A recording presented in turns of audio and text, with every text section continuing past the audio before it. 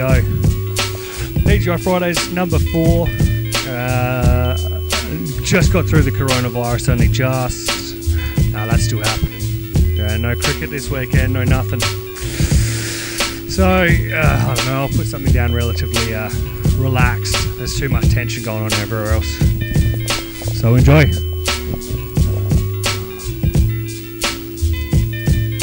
I get bent up like a horse's ankle and regret what I do when I cause what's painful. Here we go again, another broken cycle. Stare at the mirror, my most potent rival. Shot my foot so much that I can barely walk. No remorse like a cold killer staring corpse. My mind fairly warped and I've called for change, but I don't jump on trends cause they're all the rage. I think for myself and that's cursed my actions. The only positive is these words I'm rapping.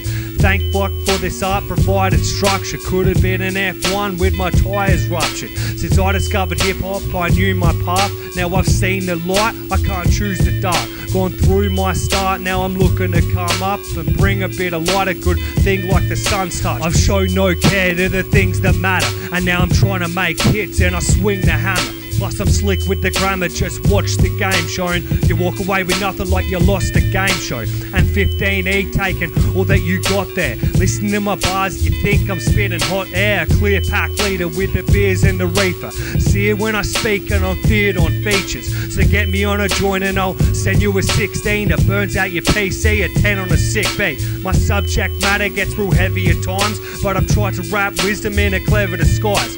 The shit that I want to hear when my life was trash. Had to crank it to 11 like a spinal tap.